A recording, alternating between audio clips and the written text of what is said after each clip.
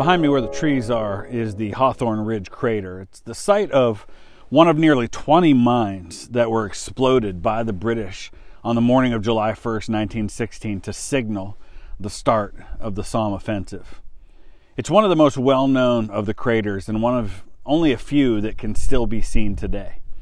The area that was targeted by the mine was known as Hawthorn Ridge Redoubt. That's the ridge there. It was a German frontline fortification west of the village of Beaumont-Hamel on the Somme River. The redoubt was built after the end of the Battle of Albert in late September 1914. So the Germans had been there for the better part of a year and a half, almost 2 years at this point. And as the French and later the British attacks on the Western Front became more and more formidable, the Germans continued to build up the fortifications and trench positions near their original lines around Hawthorn Ridge. No man's land in this sector ranged anywhere from between 200 and 500 yards between the British and the German lines. The ground's mostly flat and clear of obstructions. It's got hills, sloping ridges, but there's one tiny spot in all of this sector that's not flat and in the open. And that is this low bank known as the Sunken Ridge. And we're going to take a look at that in just a minute. This is a commanding position for the Germans.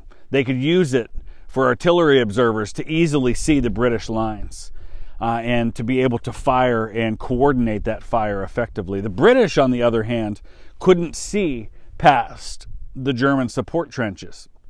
And the shape of this land, which is much more hilly than I thought it would be, the shape of the land here makes it very difficult for heavy artillery for the British to hit those German frontline positions. And so as the British prepared for their offensive along the Somme, the 29th Division was given the task of taking the Hawthorn Ridge Redoubt. To try and make their job a little bit easier, the division employed a series of miners to dig mines for communication, for transportation, and of course for explosives detonation. The 252nd Tunneling Company of the Royal Engineers, who were nicknamed the Moles, were given the task. The main gallery was dug 60 feet underground and stretched 1,000 yards. That's more than a half a mile from the British lines to the strong point under the redoubt where those trees are. The mine was then packed with 40,000 pounds of explosives made from ammonium nitrate and aluminum powder. The 8th Corps commander, Lieutenant General Amer Hunter Weston, that's a mouthful of a name, wanted the mine to be set off actually 4 hours before the attack, so the Germans would think the attack was coming and then let their guard down when nothing happened. But that was overruled by 4th Army headquarters, and they decided that all mines should be detonated no more than just a few minutes before the attack. So every day for the week preceding the attack, a bombardment would commence at 5 a.m. You figure if you're the Germans, after a while, you really just don't know what's happening because no attack's coming. So the hope was that the Germans would think no attack was imminent when the bombardment occurred on the morning of the attack. So on the morning of July 1st, the men of the 29th Division were to advance east across the valley behind a creeping barrage that would get closer and closer to the German lines. They would first secure the very first line of defenses and then follow that artillery barrage as it crept further to the east so they could capture additional trench lines throughout the day. The Hawthorn Ridge mine was set to go off 10 minutes before the attack. That's several minutes before any of the other mines along the line. And the hope was that the German attention would not be focused, or would be focused here and not on more strategic locations where the 10th Corps and the 15th Corps were going to be attacking further to the south.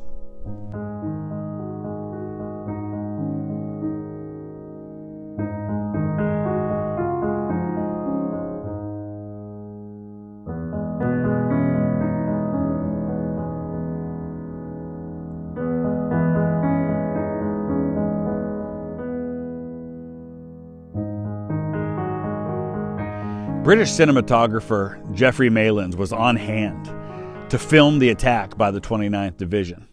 The men of the 1st Battalion of the Lancashire Fusiliers had moved out into no man's land to this spot behind me known as the Sunken Road, which is one of the very few spots anywhere on this part of the battlefield where you can get some cover and not be out in the open. There's this iconic footage of the men of that unit here waiting to go over the top after the mine exploded. Within a half hour of that footage being shot, many of those men would be dead on the battlefield.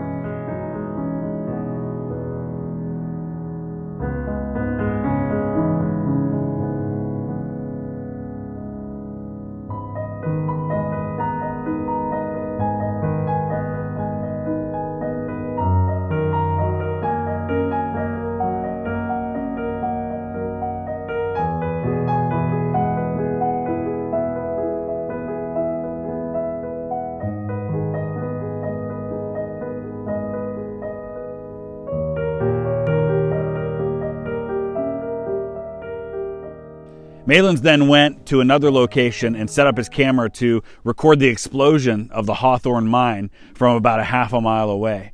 Here's what he said about it. He said, quote, "The ground where I stood gave a mighty convulsion. It rocked and swayed. I gripped hold of my tripod to steady myself. Then for all the world, like a gigantic sponge, the earth rose high in the air to the height of hundreds of feet. Higher and higher it rose. And with a horrible grinding roar, the earth settles back on itself, leaving in its place a mountain of smoke." End quote. As soon as the mine blew, the British artillery opened with what was known as a hurricane bombardment of the German lines. This was meant to be a quick but devastating precision artillery strike on the focal point of the attack. It didn't have the desired effect. 2 platoons of the 2nd Battalion Royal Fusiliers, along with 4 machine guns and 4 Stokes mortars, went over the top and rushed toward the crater.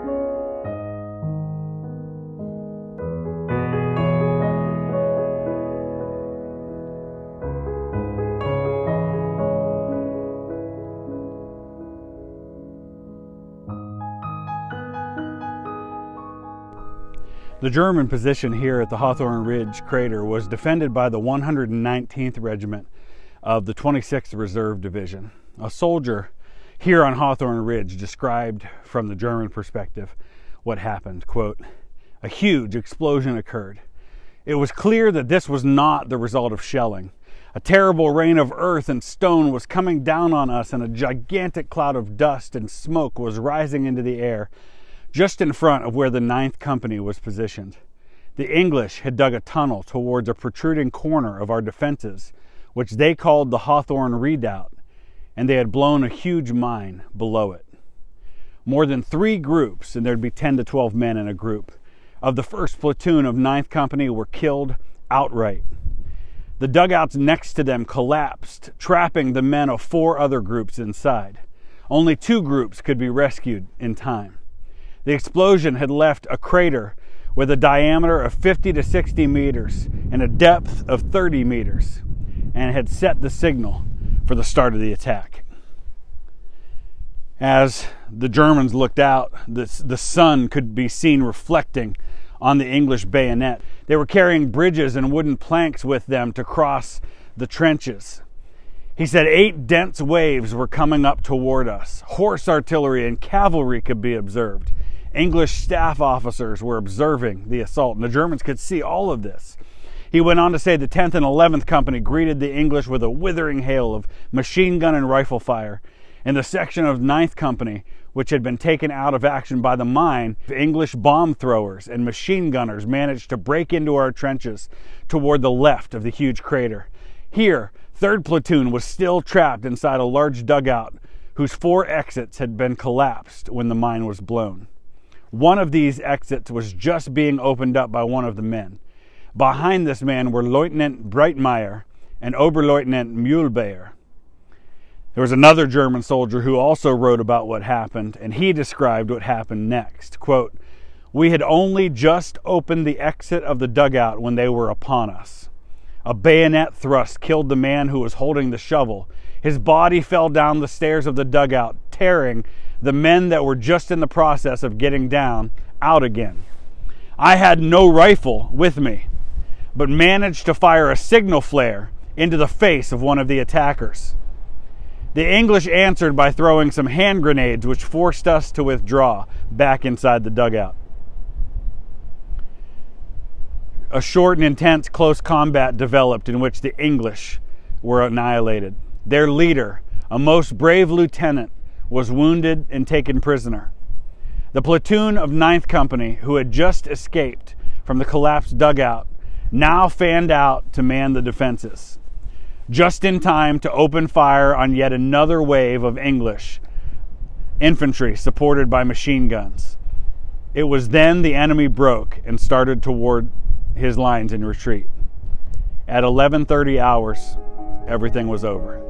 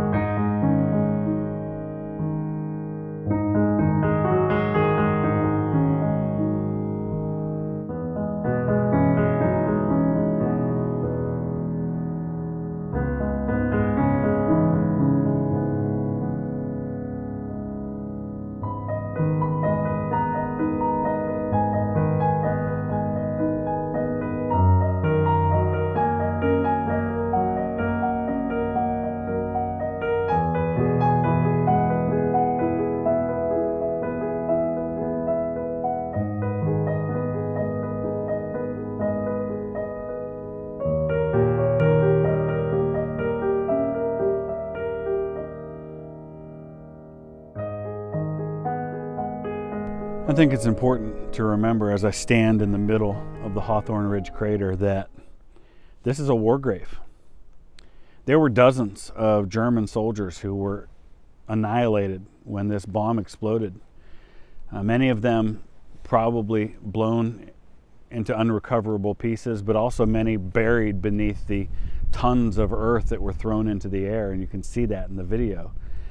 And so probably many of them have never been recovered, and this is their final resting place. There is a sign here. It says Den Toten Kameraden, and it has a list of men who were killed on July 1st, and I'll just read a few of their names. Wehrmann Jacob Noblich, Reservist Martin Waller, Reservist Eugen Kohler, Musketeer Lenhart Bloch,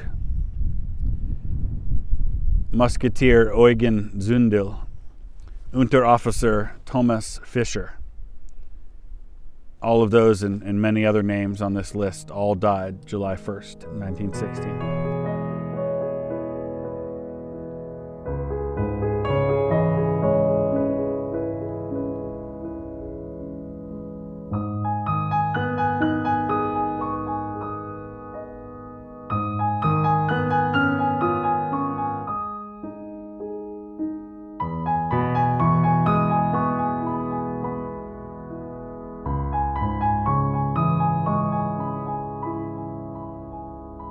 We're standing now in the Beaumont Hamel British Cemetery. You can see just right there the Hawthorn Ridge Crater. Just where these trees are is where the Sunken Lane is. And so many of these men were men that came up and over and probably died right in this field. I thought this, however, was unusual in this cemetery. You see a member of the Royal Warwickshire Regiment who was killed in November. November, there was another significant attack on Hawthorn Ridge, which finally took the position. And so in a lot of these cemeteries, you'll see a lot of July dates and a lot of November dates because men were killed in the same location, fighting over the same ground at different times. Here you see Private J.W. Jackson of the Lancashire Fusiliers, who was killed probably very near to this spot on July 1st. But then it's right here, what's next that surprised me. It's an unknown German soldier who somehow ended up in the middle of this British cemetery and has been given the same similar type of marker that all the British soldiers are. And that's one of the things that continues to surprise me in my time in France is the honor that has been shown to the Germans, to their soldiers. It's, it warms my heart, but I would totally understand if they didn't feel that way. They were invaded by these people, and yet they show great honor to them, not only from the French, but the British as well.